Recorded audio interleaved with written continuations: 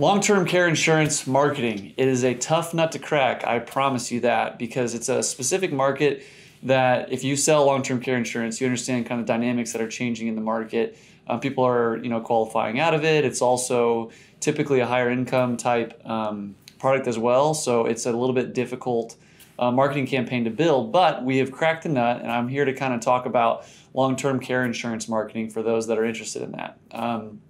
Secure Agent Marketing has several clients now nationwide that are doing long-term care. Now, I kind of wanted to break down nothing secret in terms of their campaigns, but really just kind of how you want to think about it and how it works in general. So the first thing that I'll like to kind of bring up is that the larger the geography, the easier the long-term care campaign is to succeed. What I mean by that is we really need multi-state if we can, state if we can, nationwide if we can, 35 states, etc. The larger the geography, the easier it is to grab these leads and results that we're looking for to either pump into your call center or get you the leads to set meetings up or telesales yourself, whatever you'd like. So that's kind of step number one. In general, the larger geography, the easier it is to succeed. The smaller the geography, it'll still work. It just ends up being a little bit more expensive per result, okay? So now there's two ways that we're currently doing these marketing campaigns. I'm gonna break down both of those ways so you can kind of understand. Now, what I wanna do is kind of teach you a little bit about what you'll see me as you start to watch our content. I draw this marketing funnel all the time, okay? There's two types of traffic, okay? There's top funnel traffic, right? Top funnel, and then there's bottom funnel, okay? The difference between the bottom funnel traffic and the top funnel traffic is very simple. This top funnel traffic is people that are in our target market, they're in our geographic market, and they are demographically exactly who we want to match to in terms of income, in terms of zip code, in terms of all the different things that we know that qualify people into long-term care, age, etc., right? So that is the individual, the group of people that we're targeting, but aren't necessarily looking to shop long-term care insurance yet, right? They're just in the category that are potentially hoping that we want to spur their interest to shop, as opposed to bottom funnel traffic. These are the people that are going to Google and looking up long-term care insurance plans, understanding it, researching it, etc.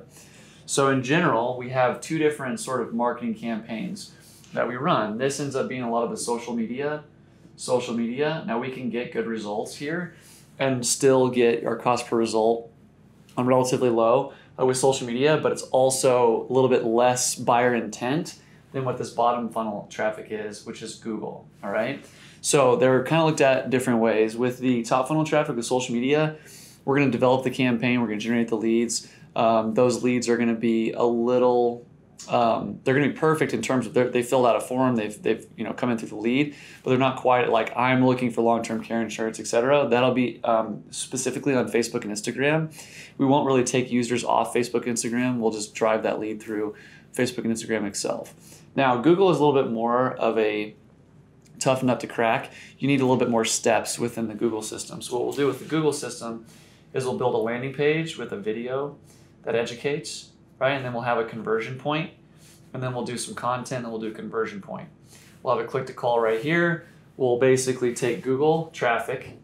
So these are individuals that are looking for LTC keywords. These are individuals that are doing research on these keyword groups, these longer tail and short tail keywords to get them to our landing page.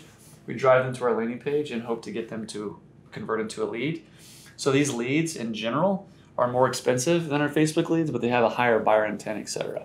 So whenever we work with long-term care insurance clients, we're typically trying to tackle both of those campaigns at the same time. Depending on the budget that you have to allocate, really determines on the success of the campaign and being able to do both at the same time or one and then the other. Typically, the easier place to start to prove validity is the social media project. That's about a $2,500 a month budget, and we'll get to where we need to go together with that. And if you want to go after the Google bottom funnel part, it's a little bit more difficult and tricky because we got to build a landing page, we got to build the Google campaign, we got to set up all the call tracking metrics, etc. But it's a better, longer term solution. In general, there's more budget going towards Google right now than social media nationwide in general. And also Google is what I consider to be like the big leagues compared to Facebook and social media, just because you need a heavier budget for Google to play ball. The reason you need that heavier budget with Google on long-term care is because there's a lot of large players that are bidding up these keywords. The reason they're bidding up the keywords is because they're working and they're generating calls. So if we come in, either if you are a big player or you want to come in and sort of compete with them, you got to have a little bit heavier of a budget. I'm thinking you could still do $3-4 grand a month to generate those leads that you'd want with the long-term care. You can also start smaller, but if you have much less than $2,500 to $4 grand, then we'll just start with a small social media campaign at like $1,500 a month. That'll generate the kind of leads that you want to prove validity, to get those call center leads going, or maybe you have an appointment setter, maybe you do, telesales, whatever that looks like. But long-term care insurance has been a tough nut to crack. So, Secure Agent Leads is a lead vendor, obviously, you guys know that. And we've always stayed away from long-term care insurance as a lead type because it's never been something that we could consistently control. But we do feel like we have a good understanding of the long-term care insurance niche right now. So if you want to jump on board, we'd love to talk to you about it. Just go to secureagentmarketing.com and fill out sort of a lead form, and we'll get in touch with you that way. Thanks for watching.